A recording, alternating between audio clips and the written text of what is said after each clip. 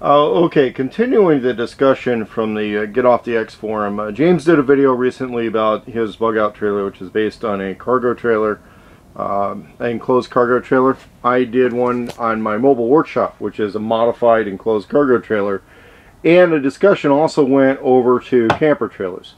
So this one's mine. It's featured in some of my other videos, but if you don't want to backtrack through the channel and watch those, I'll make it short and sweet here. It's over 20 years old. It's an older 20-foot camper trailer, self-contained. And when I say self-contained, that means it basically has a bathroom. Okay, it's got a full bath. It's fully functional. All that stuff it's there. It's fully functional. It's got a bathroom, the shower, tub, everything like that. Now that means that it has a water tank, that one right under the bed area there, and that's as far as it can go. Other than that, you got to hook it up to an external garden hose. There's really a limit to how much water you're going to carry here, and that's wash water. That's not drinking water. That's a different story. The other thing about these trailers, usually when you get up to the sides, it's a double axle. And when you get older ones, those trailer brakes don't always work. That's reality.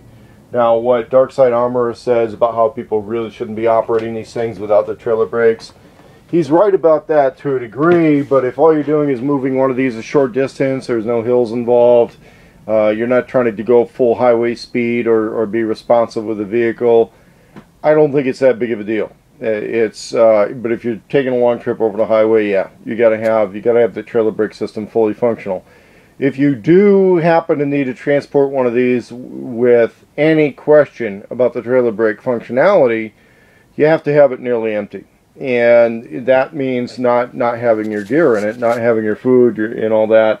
A lot of people empty out the sewer and the water tanks before transporting in order to save fuel.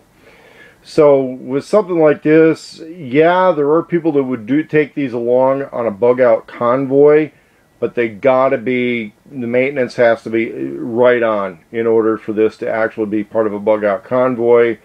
And if you're part of the freeway jamming with one of these, you're probably going to be more part of the problem than part of the solution. It's something that needs to be staged at a location beforehand on an orderly bug out type thing. I'm sorry, not a bug out, but an evacuation. And then restocked with the supplies, or you can carry the supplies in a truck. The idea is that on conventional vehicles, not tractor trailer rigs, pickups, vans, maybe large cars, although the advice about not towing one of these with a car is probably right on, is you would move a lot of your food, a lot of your cargo stuff to the towing vehicle. If the towing vehicle is heavier than the trailer, things tend to handle a little bit better on the road. If most of the weight is in a trailer, I mean, it can still work, it's just not optimum. The other things is a lot of these trailers are set up with dark interiors. This one's been refinished with a washable paint and an anti-mildew paint because I live in the Pacific Northwest, and dry rot's a constant issue. On the dry rot issue, I've looked at high-end, low-end, medium-end trailers. You know, a fucking trailer is a trailer. When they get old, a trailer is a trailer. And people who live in trailers are trailer people. The only time you start getting into something, you know, that's really higher class is maybe some of the newer Airstream stuff. Apart from that, you know, Winnebago, Jayco, all these other brands on a trailer, I don't care, man. It's a trailer is a trailer. You can rebuild them on the inside to make things a little bit nicer, like I did here. I got this one in trade basically for about 800 bucks, and the rest of it was just practicing my handyman skills to fix up the interior. I never fixed up the exterior because I didn't want it to look all that special on the outside. And then I'm afraid to even mention what I spent on the solar setup here, but this is fully functional off-grid, and I can run power tools on it. I have deep cycle batteries under the seat here, where this is sufficient to run a lot of stuff. Those are high-end deep cycle batteries. I've gotten a really good deal on them. There's a 2,000 watt inverter here from where the fridge had been removed. So I really wanted to remove anything to do with propane stuff here, but these stoves just don't want to come out, and replacing that with electrical cooking isn't really it isn't really practical. But I've been able to have both AC and DC here. This little antenna booster, I put it outside, and I have pretty decent, pretty decent TV reception. So that's regular transmitted TV. The other thing is, of course, there's a lot of Wi-Fi 4G devices if somebody wants to hook a computer into the docking station and play games or whatever. I mean, you can hang out here. The thing is, it's still kind of limited on living space. So, yeah, one person can sleep here. I'm single, that works. I can extend the bed out, make it a queen-size bed. But, you know, I could also carry some pretty healthy-sized tents on a cargo trailer and set those up and have a lot of living space. So, if I were to have one of these at a larger encampment, it's not bad as a utility hub in the mid-term. Okay, long-term you want to put up real buildings. Short-term you can do camping. Mid-term, to have a bathroom, to have a real sink. I've got one of those in-sink hot water heaters, so I can just run hot water right here. To have a real stove to cook on, that does make a difference as far as morale and life comfort. But you can't really make it part of a plan to bug out with this on short. I mean, you could, but it's got to be part of a convoy. It really does. And you can't, I did at one time pack this thing with 6 months worth of freeze-dried food. I've since removed most of it. I'm probably going to take out the rest of it and just pre-stage it someplace and just have a couple of those 72-hour bucket kits. I began, again, as pre-staging at a retreat location. Having these on your property as a backup guest house or something like that, that works. I mean, that's not a bad idea. If you have a retreat location that people have decided to move to full-time and they have time to prepare it, these also make a very good mid-term residence option.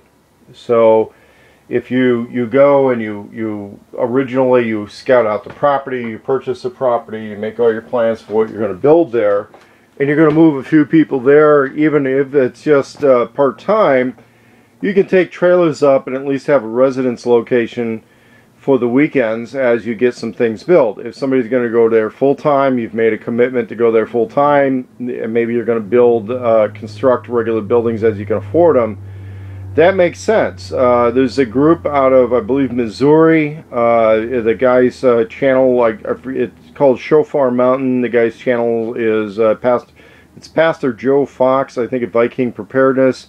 They're basically living in trailers until they get their houses built, and this summer they've been putting up regular buildings.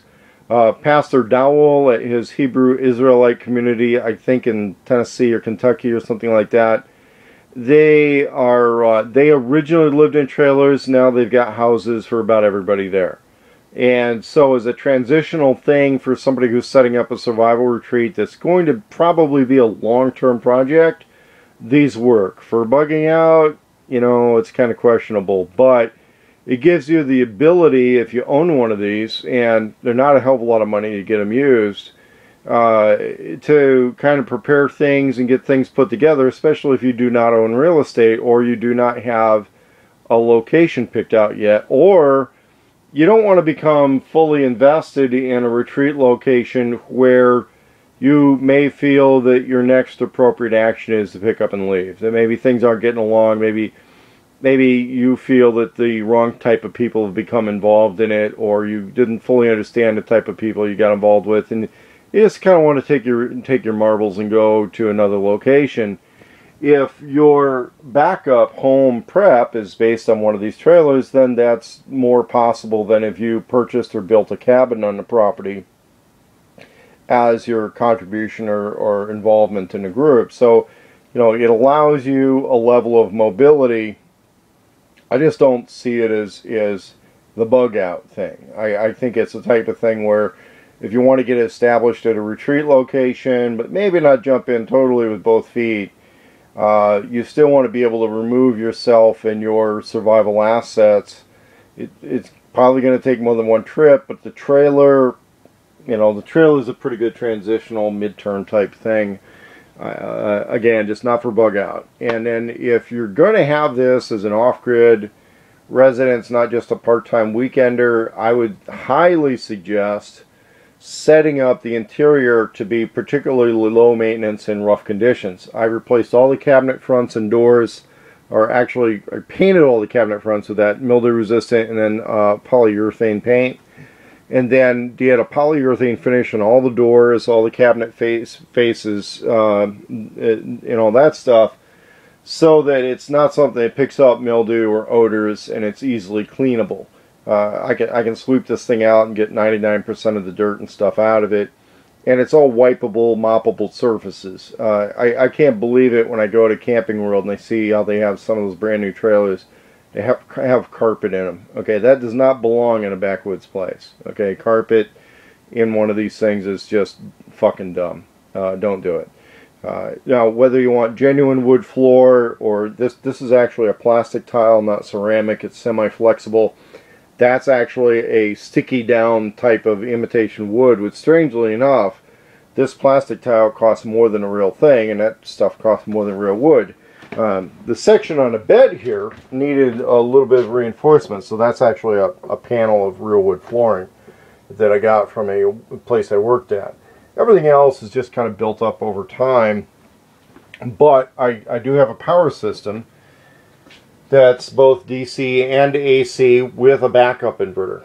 One of the plugs here runs off of its own inverter, and so it's separate from the other system. So there's backup, there's redundancy in the systems, all that sort of a thing. Believe it or not, I'm producing about 450 watts worth of power, and it's still not sufficient to run this air conditioner off of 400 amps worth of battery and a 2000 watt inverter. So these air conditioners suck a lot of power. I'm probably going to end up just removing it and replacing it with another skylight vent. I also want to get some weight off of the trailer and see how mobile I can do things with some weight removed. And that's all part of the game plan, but you got to think of these as kind of a backup possibility for an off-grid home.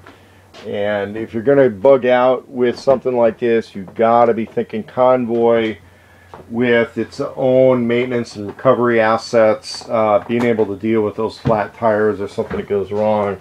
Otherwise, you just lose too much if you have to ditch one of these things on the side of the road. And I have another video of somebody that had a breakdown in town. They were obviously living in an RV. They had a breakdown and they were having to move back into shopping carts. And it's a sad situation for them. You definitely want to avoid that and get to a retreat location so that you're not stuck in one of those really bad situations. Because these things really, the older they are, the harder you treat them, the less mobile they're really going to be.